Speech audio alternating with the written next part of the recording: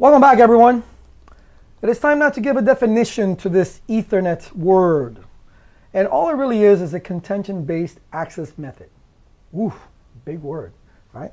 But that's all it really is. It's just a way that, and it comes from a long, long time ago, back in the day of the dinosaurs. No, it comes back, in the 80s, times of bus topologies and the beginning of star topologies, Ethernet, the way data access a network. So let's go back in time, and so we can start understanding from then to now, because I really don't want to break down CCNA CD here. We'll break it down in the next lesson, but you can have an idea of what's happening, okay? And I got my handy dandy drawing tools here, and I'm going to try and draw. No, I need the pencil, not the highlighter, sorry. I'm going to try and draw with my hand. I have to hold my hand, as you know that I have an injury. Back in the day, we used to use something called a bus, all right? And we have everything that was attached to that bus, right? We had a single cable. It was usually coaxial cabling. And yes, my drawing is not the best in the world. That's why I normally use Visio, and didn't have a Visio drawing here for you. So, but you'll like my Picasso someday when I'm not here anymore. This will be worth a lot of money, okay? What is this? This is a bus topology, right? We have a coaxial cable going across, and we use what's called BNC connectors in our NIC cards. And here we actually crimp on to the coaxial cable using something called vampire teeth, okay? Each side of the bus topology had to be terminated, and obviously grounded.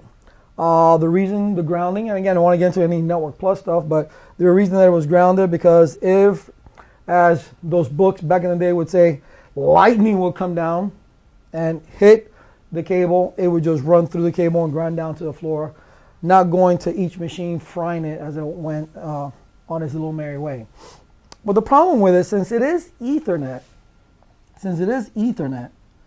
what would happen is if there was a break anywhere in the cable, if there was a break, the whole entire network would be down because of the nature of Ethernet, of noise. Because what would happen is that reflection will come back onto the wire, and everybody will be listening. They would hear noise, so they wouldn't transmit. So it didn't matter where the break was. The break could have been here. The break could have been right there, and then nobody could have communicated. So anywhere that there was a break on there, there was an issue. If you forgot to terminate it on one side because you wanted to go to lunch and you forgot to terminate it on one side, nobody will have communication. So a bus topology really wasn't the most ideal in the world, and that's why we kept moving up. So we decided that we wanted to go ahead and create a more centralized system, and that's why we created the star, right? And then we had computers, and I like doing it this way because it's just quicker since I can't draw, right? So we had a centralized system where all computers, let's say this is computer 1, and this is computer 2, and this is computer 3, and this is computer 4. Again, Ethernet. All right, so anybody can talk to anybody depending on the central device. Now, we know we have one line, right? We had a hub. That was not a good thing, because hubs is what? One broadcast domain, one collision domain, cause chaos. We don't want that. If we had, two lines, right? Then we have a switch. We have a switch going on. Now we're talking. Things are a lot better. Still Ethernet. We still have one point of failure, because if this goes down, then everybody's down. But if that switch goes down, rarely that would happen. But if it does, then everybody's down. So we still have one single point of failure. That's why redundancy is so important in your network. But because of the nature of Ethernet, the nature that the data accesses the wire in order to transmit information with Ethernet, it's a challenge for networking. Even though Ethernet has taken over, even in wide area networks, everything is turning to Ethernet.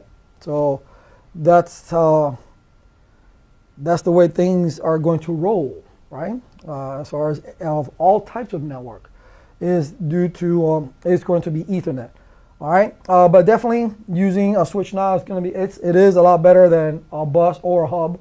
But again, we came from what you don't see anymore, because when we did, I used to draw this topology, and I would ask the question: is this a star or a ring? They wouldn't know what to say, right? Because it looks like a star, but if it's a MAU, M-A-U, multi-axis unit, that would turn it into a ring, meaning it is a physical star, but a logical ring, where depending if you're using the IBM or IBM method, because IBM was a creator of token ring, and then you have the IEEE 802.5, right? You go either this way or you go this way, right? Meaning it will go to its LoRa device, say, hey, is this you or is this packet for you? Yes, no, and then we'll send it on to the next one.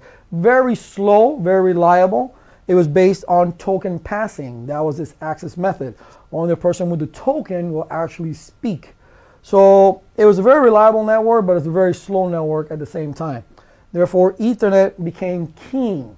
So in the next lesson, we'll talk about the standard of Ethernet, and we'll give explanations as far as to what is this CCNA CD and how it works. I'll see you in the next lesson.